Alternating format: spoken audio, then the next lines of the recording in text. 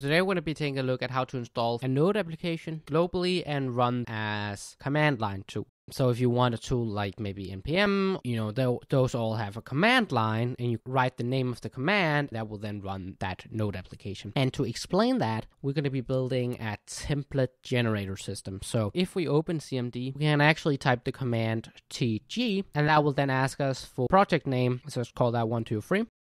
Press enter, and then we can pick a template here. You can just pick whatever template. I will pick this one. Press enter, and you can see that this generates a folder called 123 with the files from that template. In our code, we're going to be using prompts to prompt the user, and then fsexer because we want some more capability with asynchronous code. Then we want an instantly instantiated function because we are working with asynchronous code. This is an object to store all of the response from those prompts. Then we are grabbing all of those templates from the template folder. So the structure of our code is that we have our package.json, we have our main application here, and we have our template folder, which stores all those template files, and then we have our node modules folder. So essentially what we're doing is that we're just doing an fs.read directory, which will just read each file in a directory. It will then return that, and then we're running a map immediately on that to then map those to a different format. Something which is important here is this project.main.module.path. This will always point to the original installed directory. When you run your command line tool, let's say I run it from here, well, this project folders are most likely not going to have a templates folder. And you certainly don't want to have a new template folder for each different place you want to run your command. You want to have one global place. And this essentially just points to the original installed directory, so we can have that one global place to store all of our templates. Next, we are using require to require a configuration file to then load some properties about the template. The template.json essentially just stores a name and the description, and we could pull those same values from package.json file, so that's also why that is also an option. Then we are pending this dir name here, so later on we're going to be using this in our application, so there's no reason to add it twice, we're just adding it here, and then we're returning that object, and that will then be in this templates array. Then we are making an array of all of the questions. Now this is not going to be a tutorial in how prompts work, but if you want, you can check out their npm. It's actually very good explained. So here we create an object inside of this array, so we'll have an array of these questions and we'll just keep asking the questions. So it's a type text, the name is going to be name, so that means that it will make a property in this response object called name, and then the value is going to be whatever this answer was to this question.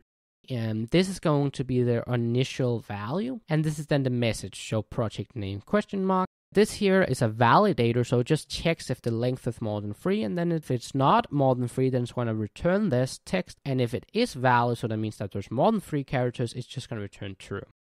Now, next we are wrapping this push, so we're pushing another question to that questions array, and we're only doing that if there is more than one question. So if there's only one question, I'm not going to prompt the user to pick which template because there's only one. And actually this will also return an error because you cannot have type selection if there's not more than one thing to select. And this down here, the choices, I'm essentially just taking those templates and mapping the values to whatever format the selector takes. And it takes a title and a description and a value, and we're just loading those values in and mapping them, and then we're picking the first one by default.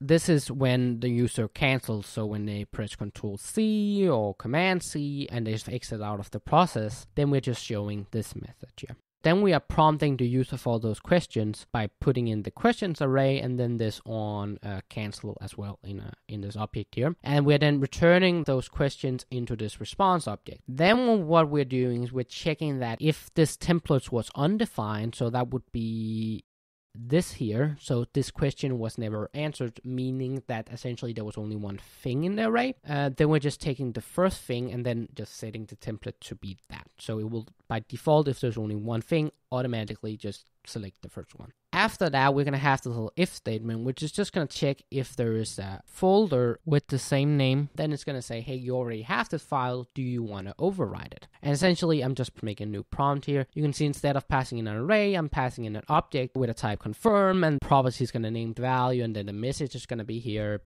We're just checking that if that's true. And if it is, we're going to remove those files. And then we're going to run this copy template function, which we'll take a look at later. Else, if the file didn't exist, we're just running this copy template function.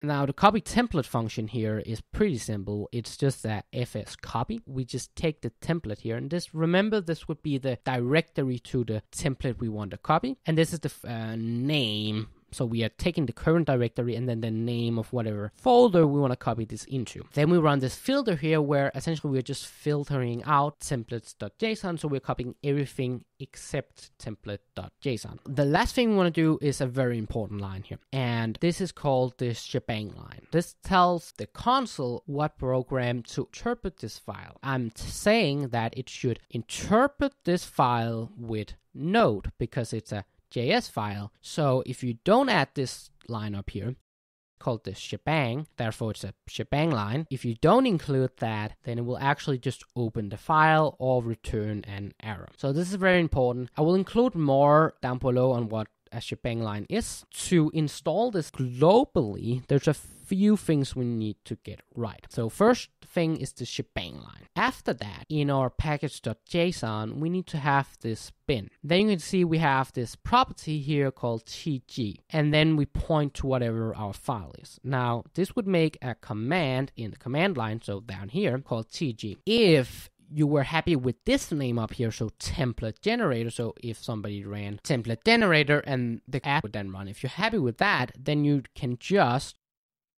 instead of making an object, just do like that.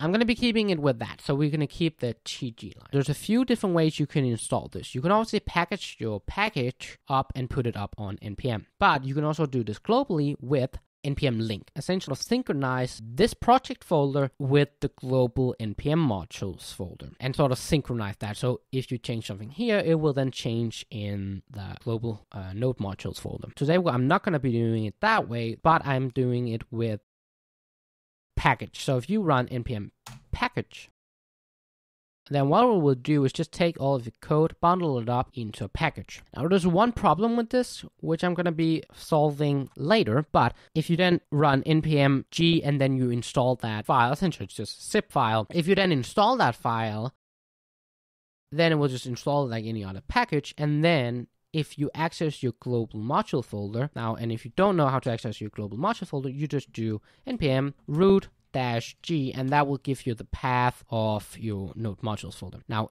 in there, going to have all the things you have installed. We're also going to have our template generator, and in there, you can see that we have our node module folder, our main.js file, our package.json, and our template folder. One problem, if we open this exact same folder in our local folder, and we access the template file, you can see